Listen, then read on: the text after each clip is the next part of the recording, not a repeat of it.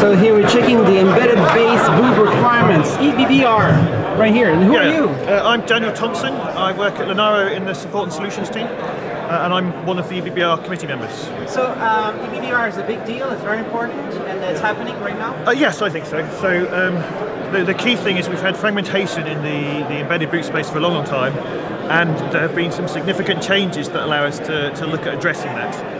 And the most significant is that U-Boot, which is one of the most popular embedded bootloaders, has been modified by Alexander Graf to become a EFI implementation, which means most of the embedded community based on U-Boot and on Tiano Core can then unify around the same boot architecture. And right here you're showing some stuff plugged in around here. What is that? So we've got a bunch of we've got a bunch of boards. We've got four embedded boards and a big board. So we started with this is the developer box. This is here to point out that SBBR. This is your main desktop. It is, yeah, but that's by the by. Yeah. So the reason this is here is that it's a server bus system, and EBBR is compatible with SBBR. So any SBBR system is automatically EBBR compliant. So we're trying not to fragment the space, we're staying as aligned as we can to server systems. And then we have 4 small single board computers all running U-Boot. So in particular, the 2 at the front, the Raspberry Pi and the Dragon Board 410C are running mainline, unmodified bootloaders that we compiled on Wednesday from the U-Boot sources. What is this one? That's a Pine 64. Pine 64 right here. And that one again, that's connected to this serial console up here. Okay. And if I reboot it, this one is particularly interesting because this isn't running Linux. This one currently has a stick implementing FreeBSD on it.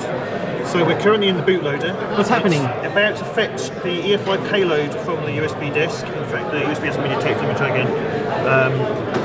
It's about to detect the USB stick and fetch the UEFI payload from the USB stick. So that's going to come through now. It's not from the storage device again. I'll try a different slot.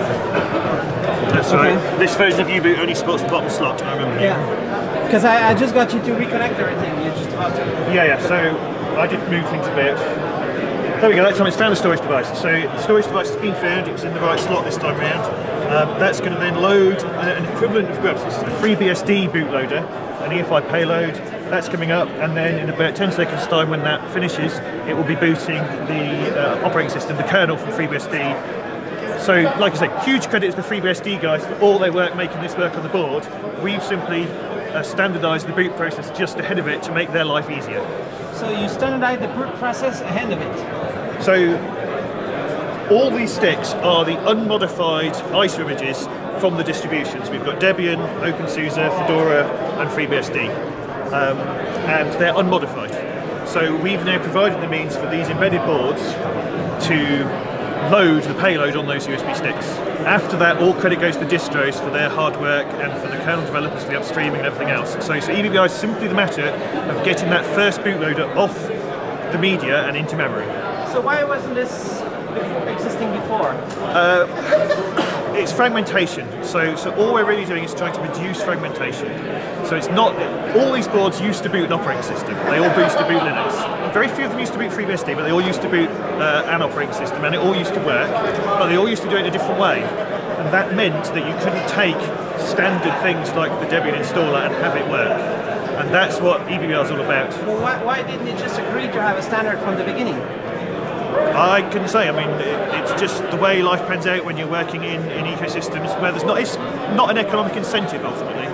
We believe that even when you're not doing distro boot, that you can still save money by having this in your infrastructure because they will standardize upgrade flows. So now we believe the economic stars are aligned that this will now be good economics to implement. And I think previously it wasn't. Good economics. And now everybody's agreeing this is a great standard? The committee certainly believe it is a great standard. I mean, for other people's views on the standards, you have to ask them. We're here to socialise it and to get interest in the specification. Ultimately, it's a tiny, tiny extension to EFI. So we are relying on EFI as the base standard. We're simply almost like a profile, a specific way that you might choose to implement it to get some useful effects. And what's your role in that? What do you do? I'm a committee member, and I also have a few kind of admin and secretarial roles. Helping the project, looking after the GitHub repositories, things like that. So Dong and Grant kind of run the show, they own the spec. It's a completely open process. You can join the meetings, which are every Thursday. anybody who wants to come and joins those meetings and comes to talk to us about how exciting routing is.